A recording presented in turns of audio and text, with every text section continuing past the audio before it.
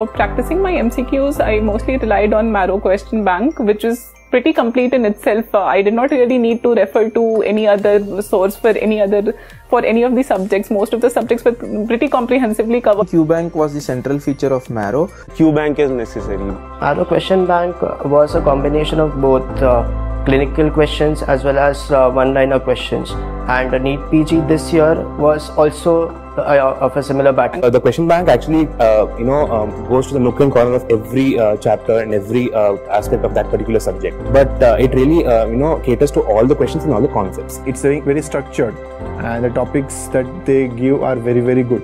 Like they are very high yielding.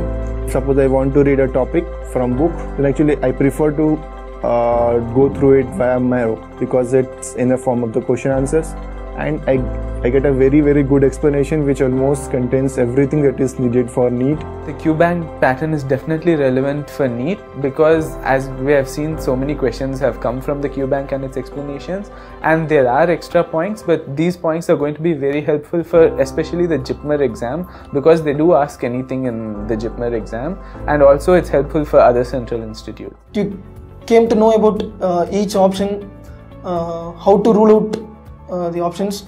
So module by module we will see an improvement. The question bank is all high yielding question banks with a beautiful explanation. After reading every topic, I used to solve questions from that topic. So in that, I got to know what are the areas where I am lacking. One more thing which I really appreciate about Marrow is that the answers are extremely reliable. Like they have all the references from all the standard textbooks. It gave me an idea, okay, this is what is the answer, this is how the explanation is, and I can concept on that. And it's not just the answer, they go a little bit front and behind. They tell about in and around of that topic. So that can solidify your knowledge. Even from the explanations of the QBank, I used to take notes so that I could add it to my already taken notes. If you are only reading the theory, it's only half the battle won. To put that theory into the practice, into the paper, to perform in the paper, you need to do the question bank. And why is it important? Because sometimes you do not have to know the right answer. You just have to know the 3 wrong answers. So the timer on the top helps you, because after the time is over, it's going to give you the answer, which means that you cannot spend more than this amount of time on the final day of the exam. The images that are uploaded in Marrow as well, I find them of good quality, and the image bank that they have created is of huge help while revising. My favorite feature about Marrow was the feature of bookmarks, wherein whatever question you thought was, yeah, this is really important, I should save it, you could save it and you could glance through it. When you're revising, you could just glance through all those important points.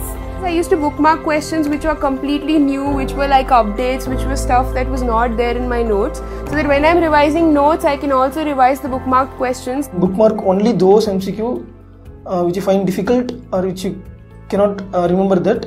Only bookmark those, don't bookmark all the MCQs. My favorite feature in Marrow is the custom modules, because definitely you can focus on specific things that you're weak in, so that you can save a lot of time. Tags help me a lot, and the tags for putting your recent updates and previous year AIIMS questions and previous year NEET questions, I think they really helped me a lot, because it saves time from going to the previous year NEET question papers in a different book and doing it all over again. They had that hashtag AIIMS thing, and I could just create modules for myself. You should not use your QBank on that day or on next day, because you should not based on the current memory, and it won't be helpful. The question bank is really, it's a treasure chest of knowledge.